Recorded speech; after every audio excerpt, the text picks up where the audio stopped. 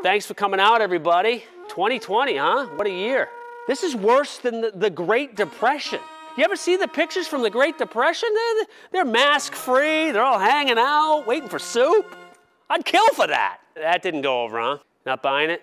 Like telling jokes in an empty room, laughs have been hard to come by these days. But local comedy is alive and well. Though the venue has changed, many of the messengers are the same. And tonight we find out where they are, when they're coming back, and how they're keeping laughter alive.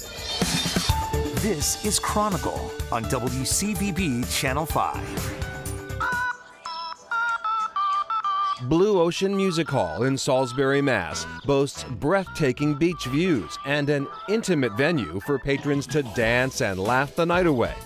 It's also where we find New Hampshire-based comic Justin McKinney taking advantage of this empty stage to work on his timing. It's just, you know, this is it. It's just I pace, I look. After following his comic dreams across the country and landing a feature on The Tonight Show with Jay Leno, Justin returned to New England to start a family. I married a woman from Massachusetts, and that was a mistake.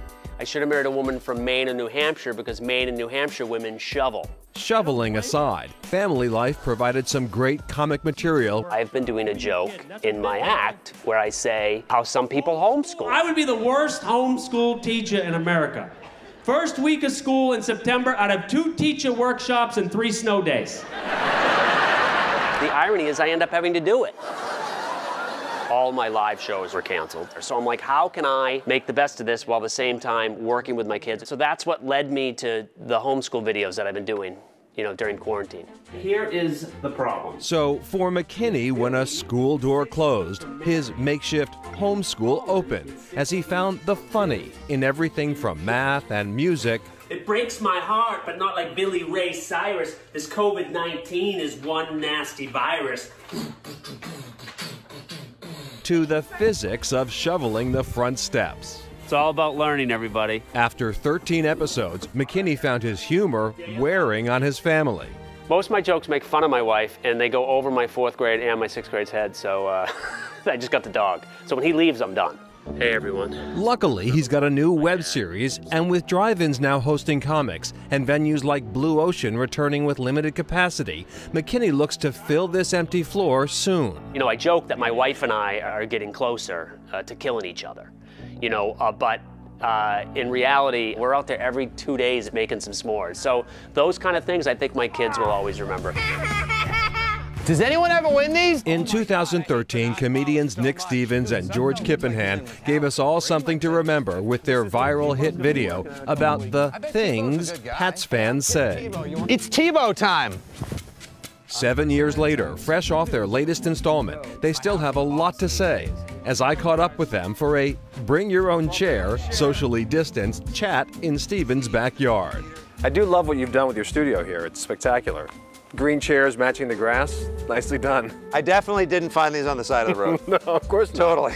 With the big free sign on them. Laughs flow easily between these two, with a rhythm perfected over 30 years of friendship. We're both from Braintree, but we really became best buddies for life when we started working together at the old Entertainment Cinemas in Quincy. You find like-minded individuals when you work at a movie theater. I mean, how many times did we see Batman Returns? A lot. It's a classic coming-of-age story. It's like The Notebook for dudes.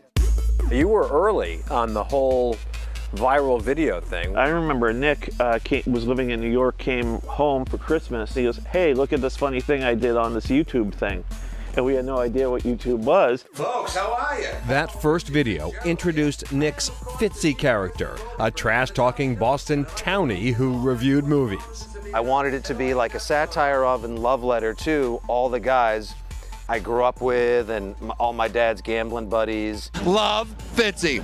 Oh. Fitzy the critic was good, but the character became great in 2007 when he decided to talk sports. Views went from 200 to 25,000, and then we just knew this is the way we got to go. Every coin flip for the rest of our lives, heads. Kippenhan joined the act in 2013. Nick initially used to write the whole script, and I did improv a few lines, and he'd say, don't do that.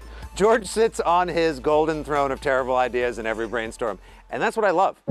And this madness and sadness that we're living in right now, has that affected your ability to do what you're doing? It's not that we're not taking this seriously, it's just that we want to try to provide some relief and levity along the way. They certainly provided some levity for me, but before I could go, I had to ask the guy who made a career living and dying with the Patriots how he feels about losing his Hall of Fame quarterback. I'm going to always love Tom Brady a little too much for my wife's and his comfort and everyone's comfort, but I'm a Pats fan, and I can't wait for whatever that next game is. Bring it on. Game on, dude.